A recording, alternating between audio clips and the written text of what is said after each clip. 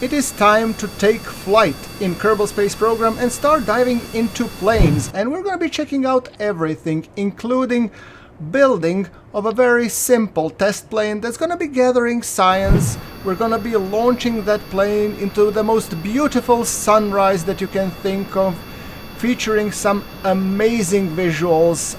Look at that. Isn't it amazing? Isn't it beautiful? And after that we'll be doing some shenanigans, including learning how to land without the wheels.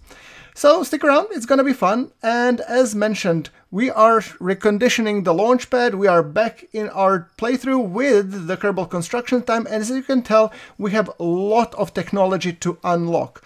So rather than be gated by some time, I have decided to go and proceed with designing a small plane that will be gathering data from various biomes, at least the ones that we can reach on wheels. However, this is a very basic plane, so we're going to be constructing that one using the Mark I components, some reaction wheels. We're going to be also using some winglets, you know, the basic plane design.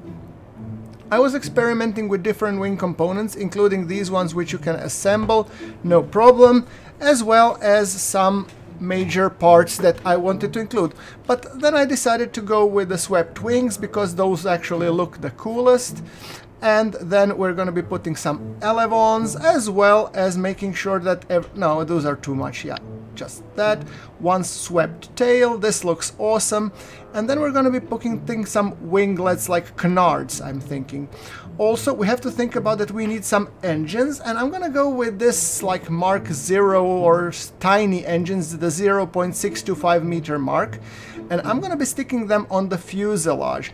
Note that these engines are really not that powerful, meaning that we should probably not pack too much fuel into the aircraft. So that means I'm gonna drain fuel from the center stack and just make sure that these tiny fuselages contain all the fuel that's required for the flight. Then we put the aforementioned canards just to make sure that it looks cool and it works even better. Then we're going to be placing the small landing gear, and actually I don't really like those landing gear because they're really flimsy. To be perfectly honest, I'm a little bit worried if it's gonna be working. However, we're gonna be checking them out. It should in theory work. Those are the landing gear, but it's not the most stable landing gear everybody has ever constructed. Okay, so highlighting the center of mass and center of lift, you want them to be quite close. But you still want the center of mass to be a little bit ahead of center of lift to provide the aircraft with stability. If they're too far apart, that means the plane will have really hard time doing any controls. However, I'm thinking with this design it will be working out beautifully. Note, I have decided to put some parachutes just in case. You never know what might happen. And this has been proven as a very effective abort system. A while back in KSP, much older version I think, I was actually playing with the ejector seats. I don't know if this mod is anywhere available. Do let me know in the comments below if the ejector seats still work, because I think those would be really cool. Just imagine flying, something goes wrong and you go like eject, eject, and you just shoot out Kerbals outside and have them going with a parachute. Yeah, that mod was amazing, but I think it stopped working in, what was it, 1.8, and this is 1.6, this was 1.12, so technically I don't want to experiment, but if you know if the mod is working, do let me know and give me the link in the comments so I can Google it up. Anyway, we have decided to cram a lot of science on this plane because it will be providing us valuable data in terms of the science. We do want to grab as much science as possible. Ideally, I would like to go to the island airfield because that's my go-to place to gather science.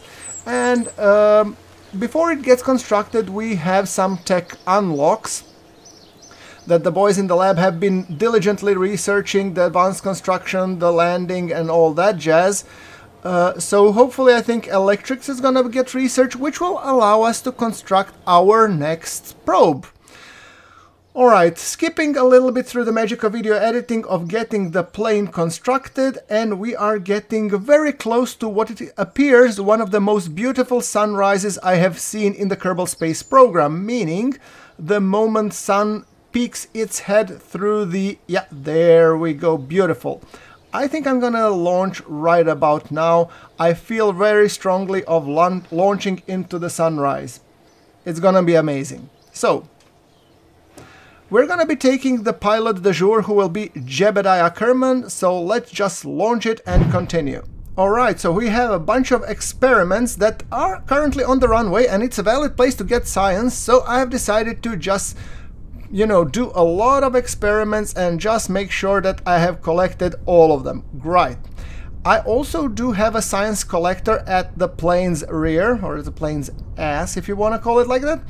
And that one is collecting all of the science just in case something goes horribly wrong with the plane. Hopefully not, because Jebediah is at the helm, so he's our pilot du jour. Right, are we ready? Alright. Blackjack requesting takeoff from the Kerbal Space Center tower. You're ready for takeoff? Good luck. Alright, kicking the engines and we are going up. Look at that marvelous sunset. This is just stunning visuals. Blackjack, man, if you're seeing this video, you rock. Literally, I'm really enjoying the volumetric clouds. And to all of the, even the Linux Guru Gamer who provided the parallax mod, this is really beautiful. I mean, just take a look. This is some next level stuff, ladies and gentlemen. Look at this beautiful ascent. Right, so other than me nerding out on the ascent, let us go towards the island runway. It's always my first go-to place to test things, and we can actually do crew report. There are stuff and experiments that we can do. Material experiments, crew report, and all that jazz by flying low over the Kerbin's water. So, just making sure that I do want to get over these beautiful clouds, and as you can tell, we are accelerating. We are almost getting the Mac Diamonds. Soon enough we might just punch through the sound barrier, or not. Okay, crew report, flying over Kerbin's water. Yes, that we are. Just look at those clouds. Big, fluffy, amazing. Right, okay. Another screenshot moment? Yeah, definitely. I mean, at this point, really, KSP looks almost as good, if not even better than KSP2. I mean, KSP2 had great visuals. I mean, God knows it has its performance problems, but still. This game still scratches that itch of the exploration feeling that I'm really lacking, and I really cannot wait until we get our hands on the Kitten Space Agency, because that one just might be the ticket. However, this is still an amazing game, and it's definitely worth playing. So, right now, other than me nerding out, we really need to descend down, so I'm gonna be pulling the split S. Yeah. That's a maneuver. I can talk. And we're gonna be going towards the island runway, so going through the clouds, and hopefully the only thing that I realize I forgot to install on this damn thing are brakes. Not that it plays any role. I mean, who needs brakes on a plane? Anybody? Any ideas come to mind? No, I didn't think so. Sorry, what you're saying, Jep? So here was me experimenting to see, could we do something with the flaps? And I know that in theory it's possible that flaps do a little bit of, you know, spoiler, flaps deflecting. They should decelerate the craft down to a degree. However, at this descent angle, I'm not sure if that's gonna be the case. And this landing gear actually feels a little bit flimsy, so I am a little bit worried how it's gonna look. However, I've decided to do a flyby over the island tower, and then we're gonna do an approach from the other side, because I think maybe it actually feels better. We won't have sun in our face. Jebediah Kerman will be actually better suited to land, and it will be also positioned well for a takeoff back to the home runway.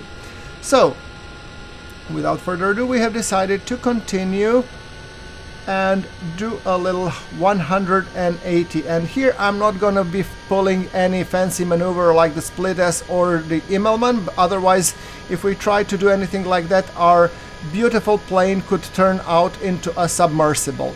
So we're gonna be just doing a 180 regular degree turn while monitoring our airspeed so it doesn't dip too low, while increasing a little bit of the throttle so to prevent a stall.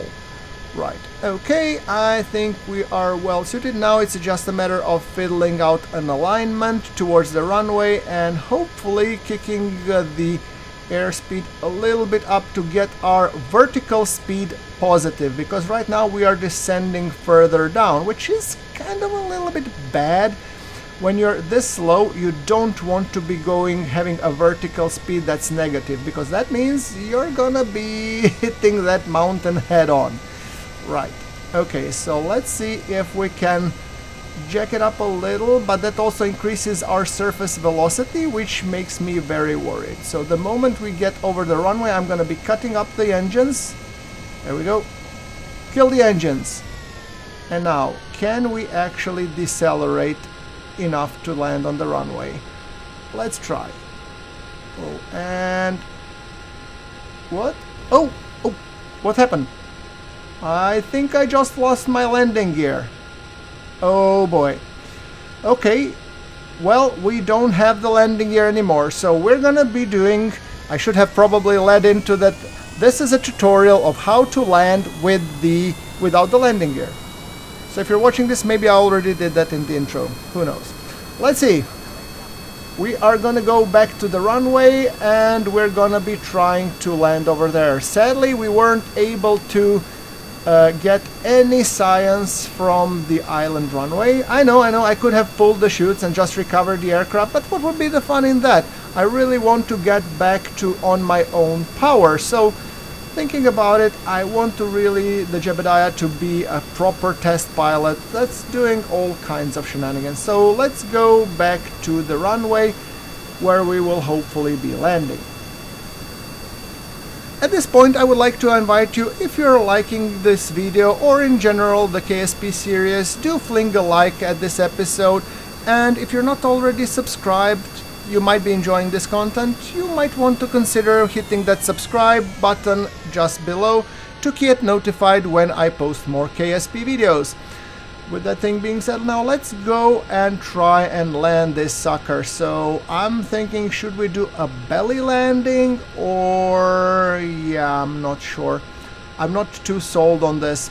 It is a beautiful flight though, you gotta give him that. So now let us go. We need to align, and I really like the Kerbal Space Program enhanced mode, KSC enhanced mod.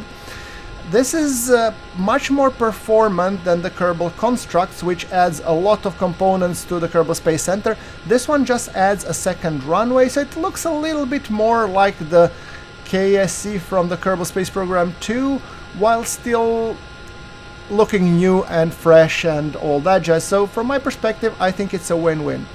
So right now we're just gonna be flying above the runway, and I gotta figure out how to properly land this damn thing. Alright. Speaking of that, now let us just gently continue and see if we manage to get a decent enough landing. Well, you know what they say, any landing that you can walk away from is a good landing. So what do you think, Jeb? Can you land this sucker? Well, of course, I guess. Well, we might as well collect a little bit more science, because I just got alerted by my X-Science mod that there was a missing piece of science. And we are just getting above the runway. Just look how beautiful that model is. Alright, and coming in hot. Popping the chutes. There we go. Easy does it. I didn't plan for landing like this, but then I figured, you know, might as well. When we have this abort system, I think it's better. This, instead of just us ejecting and losing all the wonderful science, popping up the chutes. This craft is after all quite small, and I believe this 3 giant chutes, if it's empty of fuel, which it almost is, should be enough to land it just gently. We might actually sacrifice the camera that's on its nose. However, once it lands, we just might get a little bit of science, which would help us unlock some more further tech nodes and get further into our space and plane programs. Because in this series I want to do planes, I want to do space planes, I want to do massive space stations, SSTOs, interplanetary craft, you name it. We are playing with, I think, 195 mods in total, and I remember that I've promised to share the mod list. If I have compiled it, you will be seeing it in the description below. And look at this, nice soft landing once again, hitting again the experiments, and let's recover the craft. That gave us 204 science, so that means 2 very interesting tech unlocks, and Jebediah earned some stripes from the Final Frontier mission survey. Beautiful summary. Speaking of that, we have something to unlock. We have aerodynamics, so let's look at which nodes we will be unlocking. I'm actually thinking I would really like to unlock maybe propulsion systems, because that will give us small thrusters for the nodes, for the probes, or fuel systems, because that one will give us bigger for the rockets, and maybe advanced flight control. To be honest, that might actually sound quite interesting, though. Maybe I should go with the simple command modules that would unlock, or space exploration. Oh, that gives us much more experiments. Well, experiments yield science, so it's sort of like a self-fulfilling prophecy. If we unlock those, we might do a lot more experiments, which will yield more science, which means we will be able to progress faster. All right. Unlocking those, it's gonna take a while, and this unlocks, and while I'm doing that I might as well unlock the Soyuz launch base. Alright, all in all I'm pretty happy with the way these things have gone down. It could have been better, and let's just see, we have unlocked a couple of upgrade points, so with that thing we might just hit a little bit R&D, we might increase 1 research point and 1 development point. And then we are left with, let's do the spaceplane hangar.